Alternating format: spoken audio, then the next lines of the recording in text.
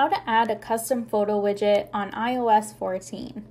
With the iOS 14 update on your iPhone, you have access to different widgets that can change the appearance of your home screen, including a photo widget. To add widgets to your home screen, you simply hold down anywhere on your home screen until all of your apps start jiggling, and then click the plus sign in the top left-hand corner of your screen. From here, you can see the different widget options available to you, and if you scroll down, you'll notice that there's a photo option, which is Apple's built-in photo widget. This is connected to your camera roll, and when selected, you can display different photos from your camera roll on your home screen. The only negative of this widget is that you can't select which photos appear in the widget. Apple simply pulls from your entire camera roll and selects random images that are rotated once per hour. If you're looking for a photo widget that gives you a little more flexibility and allows you to choose which photos are displayed, you can download a third-party widget from the App Store. Two of our favorites are Photo Widget Simple and Photo Widget. Both of these allow you to select which photos you'd like to display and how often they rotate. Depending on what you're looking for, one of these apps may work better for you.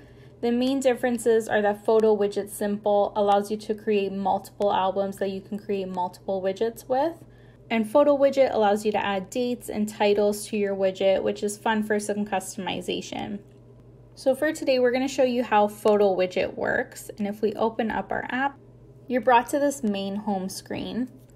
To begin adding images into your photo widget, just click the plus sign in the top right-hand corner, and this pulls up your camera roll. At the top, you can select to view all of your photos, or you can select certain albums that you may have. And then once you have your album open, you can just select the photos that you'd like to add into your widget. Once you have all of them selected, click Add in the top right corner. Something to note is that should you delete any of these images from your camera roll, they'll also be deleted from your photo widget. If you want to customize your widget, you can click the settings option in the bottom right corner. And here you can choose the interval rate of how often the photos will rotate. So it can be anywhere from 1 minute to once every 48 hours. You can choose to show the date in the widget of when the photo was taken. If you don't want it to show, you can just unselect the toggle. If your photos have titles, you can also select to show the title in the widget. And for both of these options, you can choose the font and style of the text. So once you have all the settings for your widget complete, you can go back to your home screen.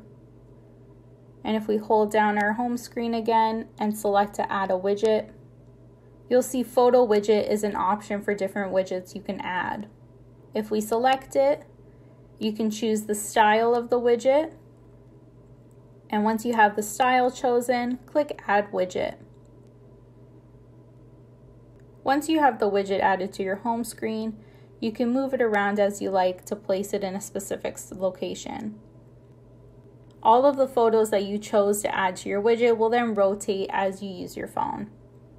And that's how to add a custom photo widget on iOS 14. If this video helped you, let us know by liking it or commenting below, and don't forget to subscribe for more how-to instructional videos.